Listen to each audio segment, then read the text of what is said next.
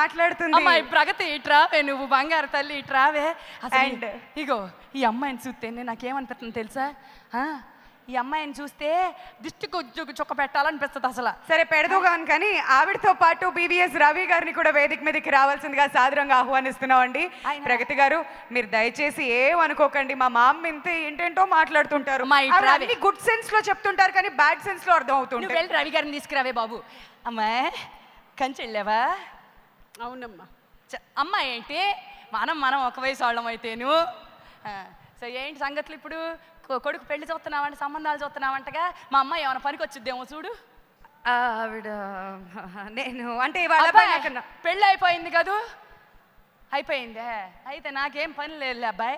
ఇగో నువ్వు కూడా చాలా బాగా రాస్తావు. కిందకు వచ్చి తీసుకొద్దాం అనుకున్నా నిన్ను కూడా, కానీ ఇదిగో ఈ పిల్ల రాక్షసు ఉందే, నాకు అసలు మైక్ కూడా ఇవ్వట్లా ఈ మధ్య. ఇంకా అంత వయసు రాలా.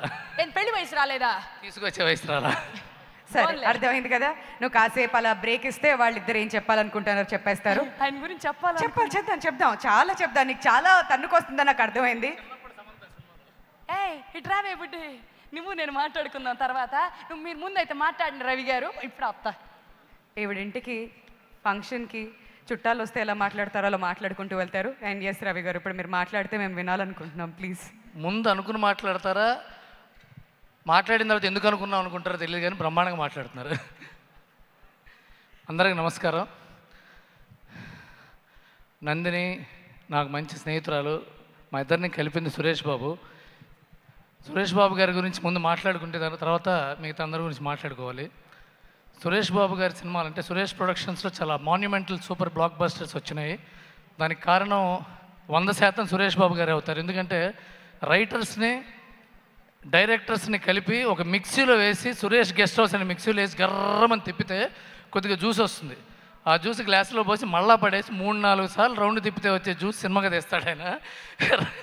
మళ్ళా రైటర్లు డైరెక్టర్లు సంవత్సరం దాకా కనపడినంత పరిస్థితి ఉంటుంది. అందువల్ల అంత కష్టపడి సినిమా తీయటం వల్లే అన్ని బ్లాక్ బస్టర్స్ వస్తాయి.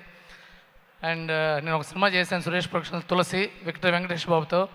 I'm very happy for that film. And Samantha గారు, ఇండస్ట్రీలోకి వచ్చిన ప్రతి ఆర్టిస్టు, అబ్బాయి అయినా అమ్మాయి అయినా అందంతోనే వస్తారు. దాంట్లో కొంతమంది అభినయంతో వస్తారు, అంతే, యాక్టింగ్తో కూడా వస్తారు. అందం గ్యారంటీ, 70% యాక్టింగ్తో వస్తారు. అందం అభినయంతో పాటు ఆనందాన్ని కూడా తీసుకొచ్చే చాలా తక్కువ మందిలో సమంత గారు ఒకటి. ఆవిడని చూస్తేనే ఒక హ్యాపీనెస్ ఉంటుంది. ఆ హ్యాపీనెస్ అంటే ఎవర్ లాస్టింగ్ హ్యాపీనెస్ తీసుకొచ్చే వ్యక్తి సమంత గారు. మామూలుగా చిన్నపిల్లలకి ప్రతి సమ్మర్కి ఫేవరెట్ హీరోలు మారిపోతుంటారు, కానీ మా అమ్మాయికి ఆవిడ ఏ మాయ చేసామని నుంచి ఆవిడే ఫేవరెట్ హీరోయిన్. ప్రతి సినిమా 2-3 సార్లు చూడటం, యూట్యూబ్లో చూడటం. అబ్బాయి నీకు సంగతి చెప్పాలి తెలుసా? ఈ అమ్మాయి చిన్నప్పుడు సమంత క్యారెక్టర్ చేసింది కదా, ఈ అమ్మాయి మీ అమ్మాయేనంట. ఈ అమ్మాయి మన మత్సరవి గారు అమ్మాయేనండి.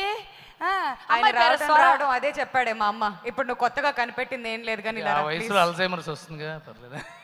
ప్లీజ్ ఆయన ఏదో చెప్పాలి, చెప్పండి. అండ్ నాగేశ్వరి గారు is a very brilliant actor, doing great things. And నందినితో నాకు చాలా మంచి పరిచయం. మొన్నే నందిని అన్న, నేను నీ జెండర్లో ఉన్న ఓన్లీ సెన్సిబుల్ గర్ల్ నువ్వేనేమో అని అడిగా. అన్న కామెడీగా, అవునరా నీ జెండర్లో ఉన్న ఓన్లీ సెన్సిబుల్ పర్సన్ నువ్వే అంత వెంటనే 30 seconds గ్యాప్లో. అండ్ ప్రగతి గారు, సునీత గారు నేను చాలా క్లోజ్ ఫ్రెండ్స్. ఆవిడ కూడా నేను నందిని, సునీత, మేమందరం వీఆర్ ఆల్ సురేష్ బాబు గారి అంబరెల్లా కింద చోచల్లా తిరుగుతూ ఉండేవాళ్ళం. And I wish every one great success. Mickey and all, Lakshmi Bhupal my favourite writer, and Junaid the editor, we are all great friends. And I hope the film will be great success. And Vivek గారు, మీరు ఎక్కడున్నా I wish you great success అండి. Thank you so much for the opportunity. Thank you so much. అబ్బాయి ఊరికే మాట్లాడేసి వెళ్ళిపోక, నీతో విషయం ముచ్చట చెప్పాలి. ఉంటుంది రాజేంద్ర ప్రసాద్ గారి బొమ్మ మీద అమ్మాయి మాటేశారు. అబ్బాయి ఇందా రాజేంద్ర ప్రసాద్ గారి డైలాగ్ చూడు చెప్పాలా ఏంటి? అక్కర్లేదు కదా, సంపేద్దాం ఏంటి, ఆయన ఎక్స్ట్రాడినరీ డైలాగ్ అది. రాజేంద్ర ప్రసాద్ గారు గురించి నేను చెప్పాలి. అనిల్ రావుపూడి నాకు మంచి ఫ్రెండ్. అనిల్ రావుపూడి, భయ్యా రాజేంద్ర ప్రసాద్ గారి క్యారెక్టర్ రాస్తున్నాను, ఒకసారి నేను ఊహించుకుంటున్నా, నువ్వే నాకు ఇన్స్పిరేషన్ రాజేంద్ర ప్రసాద్ గారి క్యారెక్టర్ అంటూ ఉంటాడు. చాలా సినిమాల్లో మేము ఇద్దరం కాంట్రిబ్యూట్ చేసాము. Thank you so much sir. నమస్కారం అండి. అది ఒక వర్షం కురిసిన రాత్రి బేబీ ఒంటరిగా నడుచుకుంటూ వస్తుంది. ఫోటో దిగింది. బేబీ ఇప్పుడు 70 ఏళ్ల ముసలిది కాదు, 25 ఏళ్ల పడుచు. ఇది రాజేంద్ర ప్రసాద్ గారి డైలాగ్. చెప్పి చూద్దాం. ఎప్పుడు ఆయనకు టేక్ చెప్పడం అలవాటు, ఇప్పుడు మీరు చెప్పండి. ఓకే, రెడీ రవి గారు, మేము వెయిట్ చేస్తున్నాం. అంటే కొద్దిగా ఇంప్రూవైజేషన్ మీరు మీ చేస్తున్నారు. స్టైల్లో చెప్పండి. రైటర్ మీకేంటి?